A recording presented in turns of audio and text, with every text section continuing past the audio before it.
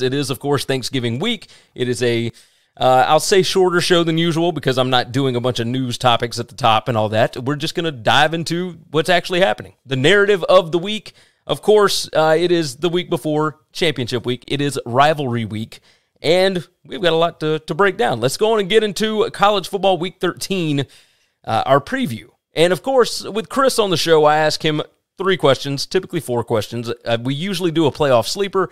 We're not doing that this go-round because we're right here. We know who's going to get in. So it's one of 4 of 7 teams at this point, I believe. But we'll see. We'll see. So no playoff sleeper, but we do have games this weekend to discuss. Parker, I have got multiple games written down. I want you to tell me first, what is your most interesting games of the weekend? Well, I think you can't talk about Thanksgiving weekend without talking about the Egg Bowl. That's the first one I got written down. the sheer possibility for chaos in the Egg Bowl, one, reigns supreme, and then 2, you got 2 really good teams, and it feels like, honestly, Mike Leach has been a little quiet this year relative to last year, certainly, and historically, and they're playing some really good football in Starkville, I think, really under the radar. I think this could not only be fun for the storylines, but this might be an excellent football game, Gary. Yes, I am so going to be glued to the TV on Thursday night. I cannot wait to see exactly what happens here because this Mississippi State defense is lights out. And on top of that, the offense, incredibly underrated this year. People have not paid attention to Will Rogers all that much. He's not getting a lot of critical acclaim, of course, throughout the country. But number 15 in offensive success rate, number 19 in stuff rate on defense, they are really, really good. There is something to be said for Leach having such a small playbook and just getting really, really good at it. Some people overcomplicate this sport, and Leach is certainly not one of them. Lane Kiffin on the other side, how they are 9-2 at this point with the numbers that the defense puts up. And the fact that, they are number 127 in penalties per game, number 122 in penalty yards per game. That is just abysmal. And typically would cost you a lot more games. But this is absolutely chaos between Kiffin and Leach. I'm super excited about that one. Boise at San Diego State, for me, is going to be a lot of fun. Brady Hoke looks awesome right now. He looks so much younger than when he was the coach at Michigan. He looks like he's having fun. The team plays well. Again, this is another program that just do what you do really well and don't beat yourself. And they continue to do it. And yet Boise, lately has been playing really well. Their numbers look good. I don't know what to make of them, but you got a thought on this one? Yeah, one shout out to Coach Maddox, the defensive coordinator at San Diego State. Man, he's getting a lot of traction, a lot of looks, deservedly so, because they have been putting up some really, really great defensive numbers for a while now. This one's fun. The stakes aren't as high as maybe we thought they would be at the beginning of the year with Boise kind of stumbling. But this one I think is a lot of fun and will be some of the highest quality G5 football that we have this weekend for sure. Yes, I agree with that. The only stakes I think in this is whether or not San Diego State actually hosts the Mountain West title game. I think that's it. Right. But yeah, I'm all excited about that one. The other one I've got written down here, Wake at BC. Mainly because I want to see if they just completely fall over themselves, right? There's so much pressure on them right now. They lose this game, and it's either NC State or Clemson that's going to the ACC title game. Wake hadn't been in this position since Jim Grove was there. What was that, like 2006? It was a long time. So do they just completely lose it at the end of the season, losing 3 out of 4, or maybe find a way to get this thing done on the road? I like that one. Have you got a different game that you're pumped about?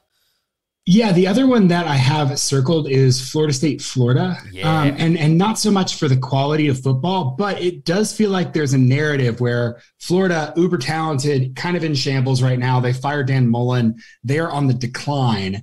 And it does feel a little bit like Florida State, better than the record. They've got some things going for them. They're ascending. And so this could be kind of the linchpin in Mike Norvell's Florida State resurgence to contention, or it could be a complete derailment for Mike Norvell that has no ramifications for Florida in the long run whatsoever if Florida wins. So if Florida State can pull off this upset, I mean, that's going to be a huge statement for them going into this offseason. They'll get that bowl eligibility, get the extra bowl practices. And so I think that this is a game that's really interesting because you've got a talent gap for sure in favor of Florida, but you have a motivation gap and a stakes gap that entirely favor the underdog here. I am so curious because the interim coach, what is it, guard?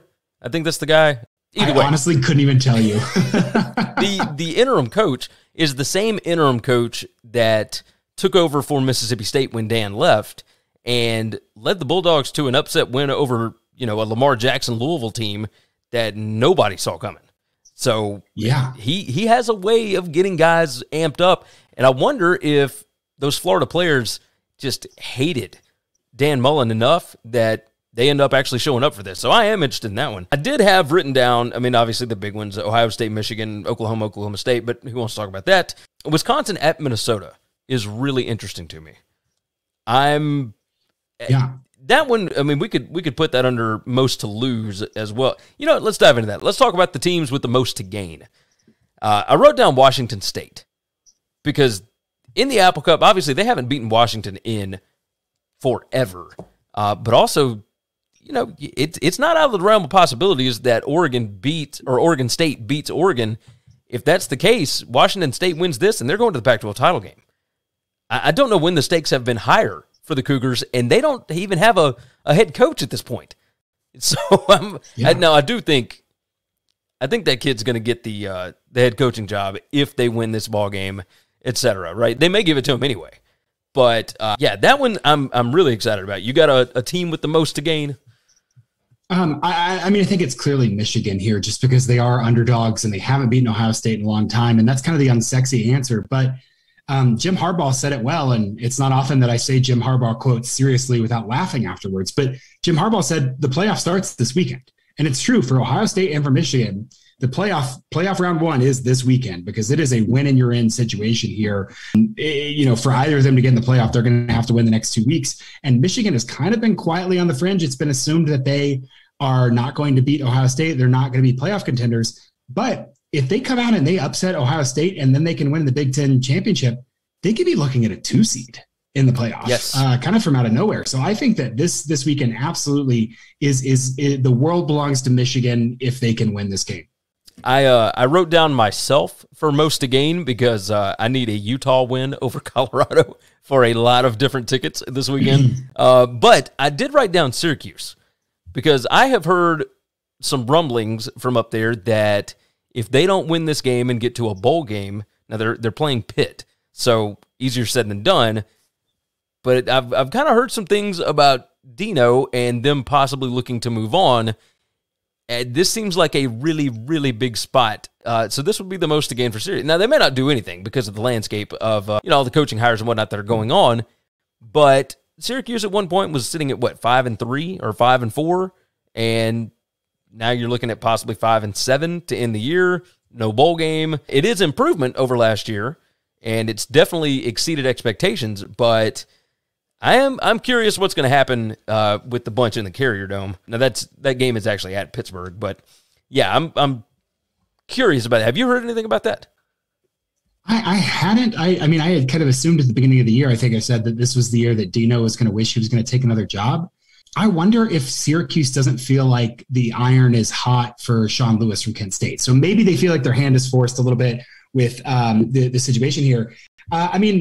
They beat Boston College by 2 scores. They won 2 straight, and then yes, they lost and got murdered at Louisville, and they got murdered at NC State. Both of those are really good teams. Syracuse is not a very good team, and I think that they've been way better than expectations this year. Yeah. So that would surprise me. But it's senior day. They have Pittsburgh. It is at the Carrier Dome. It is okay, and it's senior day for them. So who knows? Maybe they can pull off something big. That's crazy that there's those high stakes. The only other one I had for high stakes was Penn State, and not that moral victories matter, but they've had such a roller coaster of a season. James Franklin just signed a big extension, and Mel Tucker just signed a big extension. And so you've got 2 dudes who just got locked into their school. Locked in college football terms. Did Tucker sign his yet? I don't think he signed his. I think it's offered. Oh, interesting. Yeah, I don't think he signed that. I think it has been extended to him. It's just sitting on the desk. It is my impression that the general public does not hear about offers that have not been accepted. But I don't know. Well, I think so because that came out the week before the Ohio State game. I think that was actually the administration that was putting that out there, like, hey, basically letting the fan base know if we lose him, it is not because we weren't trying, right? Because if you get offered the exact same contract between Michigan State and LSU, you're taking LSU. I mean, it's a better gig. Yes. But, you know, who's to say? The James Franklin one was very interesting. I was reading up on that earlier, and all of the language in that, it's basically like a 2-year extension because the buyout drops to, $6 million after 2023? It's like, it's nothing. So, you know, and it's not crazy money. What did it end up being? 10 years, $80 million or something like that if he continues going. But I think it's a smart move by Penn State. You know, I don't think there's any reason. I keep locked up. All that to say, they've had a really rough year, and they're 7-4. If they can win this game, get a win against a team that has been ranked and has looked really, really good at times this season, and they can finish 8-4, and 8-4 is kind of your floor in a really weird year, I think that's just a huge thing for the program. And in terms of bowl positioning, beating Michigan State really helps them locked in there. So I think they have a lot to gain this weekend as well. I think so as well. Teams that have the most to lose, obviously you can toss any of the playoff teams in there if you want to. Cincinnati against East Carolina, that's definitely one of them. I've got Oregon with the most to lose because you lose this game and you are most likely not even getting to the Pac-12 title game, and you might lose your coach. So now who's to say what Cristobal does? But that one is the biggest one for me because good gracious. Could you imagine all the talk, all the hype about Oregon, and you lose 2 straight to end the season, don't get into the Pac-12 title game, and you lose your coach? Be a lot of rebuilding in Eugene if that were to happen. Yeah. Although, have you seen that, that GIF that's Woody Harrelson wiping his eyes with money? That's Phil Knight if Oregon, tanks out a little bit. So whatever. True. The other one, I think you got to go to the Big 12. I think you say that Oklahoma and Baylor both have the most to lose this weekend because Oklahoma State is in the Big 12 championship game. So they're talking playoff implications this weekend. And if they beat Oklahoma and they win against Oklahoma or against Baylor in the Big 12 championship, they really should be in the playoff. They're going to have 2 top 10 wins at the end of the season. But right in a row to end the season. Baylor plays Texas Tech. Baylor needs that tiebreaker. They need Oklahoma State to win. So if Baylor goes and lays an egg against Texas Tech, it's potentially that they could, they could see Oklahoma State beat Oklahoma for the first time in a long time. And if they don't come out and beat a Texas Tech team that upset Iowa State a couple weeks ago, they could find themselves out. Same thing with Oklahoma. They have to win. And I think still talking about a playoff shot. I don't think it's likely, but there's a lot riding on this. Mike Gundy just got an extension, and this season would be a disaster for Oklahoma if they miss the Big 12 championship game. After the SEC thing, after the expectations, after benching Spencer Rattler, this would be absolute disarray for them. Yeah, you were not wrong about that. Do you know anything about Jerry Bohannon? Is he playing this weekend? I don't know that he's going to be 100% this weekend regardless. So I don't know. I think that they're doing a little strategery about they probably don't need him. But I haven't seen anything definitive about the severity of the injury. That's what I'm curious about is what are we going to see out of them? And, are they able to replicate kind of what Oklahoma State was able to do against Donovan Smith last week? Once they got tape on Donovan Smith, everybody kind of figured out, okay, he's only got this much of the playbook down. We know exactly what he's going to do. So, I would assume that Baylor's defense with Aranda would be able to handle that. Let's see. You got any more that have most to lose? I mean, I guess Wisconsin, if they lose this game, they don't even go to the Big Ten title game. That would be deflating after their surge this year, for sure. I mean, I think South Carolina's playing with, I guess we're going to talk about the game. South Carolina's playing with house money. Yes. And let me tell you, if Beamer can do something stupid here and they beat Auburn and Clemson, that could be, Clemson's probably better than South Carolina for the next 5 years. And if they can win this game right now, none of that will matter in the future. So I think Clemson here, history's written by the victors. If Clemson goes and drops, 40 on South Carolina and wins and then goes and beats the heck out of an SEC team in a bowl, nobody thinks twice about this season for Clemson. Quarterback issue was kind of bad, whatever. If they lose this, they're struggling in the bowl game. Then you start to talk about, hey, Their quarterback development has not been great. Hey, their offensive line pipeline's not really good. Hey, why is their offense so bad after Jeff Scott left? Like, what's going on here? And the thread starts unraveling. So I think that Clemson doesn't stand much to gain. It's kind of like you wrestle a girl in high school wrestling. Sometimes they match you up, and it's like that one girl wrestles. Yes. Not much to gain, but a whole lot to lose. If you lose, it's real bad for you. And if you win, okay, you beat a girl. That's kind of what Clemson's in here. That's basically Iron Bowl this week, right? Whoop-de-doo, you beat Auburn, but at the same time, you lose, and it costs you everything. Although Bama's still theoretically playing for a playoff spot. So. Oh, yes, absolutely. So, yes, I mean, the win, of course, it's not going to boost your numbers to beat Auburn this week, but it will certainly hurt them if you were to lose. So that's the way. I'll tell you this: they are not making the playoff based on what they do this weekend. Like it will cost them a playoff if they lose, but they're not just getting into the playoff if they win. So that's the way it goes. Right. Let's jump into our weekly college football off the radar pick'em. And by off the radar, I mean the games that were not discussed on the BetUS College Football Show, which if you have not subscribed, there is a link in the description. Go ahead and knock that out. The show, of course, brought to you by BetUS, where the game begins. You can sign up using the promo code NCAAF2021, get you a 125% deposit bonus up to $2,500, and it is sportsbook exclusive. There's a link for that one as well. So go sign up over there at BetUS.com. Thanks for listening to the Winning Cures Everything podcast. The website is winningcureseverything.com, and if you want to connect with us, we're on Twitter at GaryWCE, at Chris B. Giannini, at Winning Cures, or you can email us, Gary at winningcureseverything.com or Chris at winningcureseverything.com. Subscribe everywhere you need to subscribe, and we'll see you soon.